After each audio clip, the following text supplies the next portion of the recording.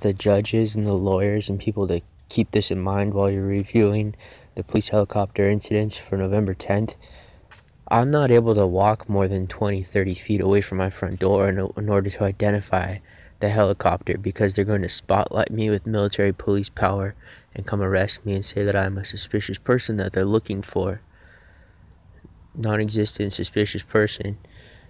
And so I'm not able to walk over there and check and see what copter it is. And so they're using all of this power and lack of intellect to do all of this stuff, and it's absurd. Like my example, when they set the fire, send the jumbo jets down, and they're all sitting there looking at my phone to see what my phone will be able to record, and then that's the starting point. And also they tell them when to shut the lights off so that there's nothing, I have no recording.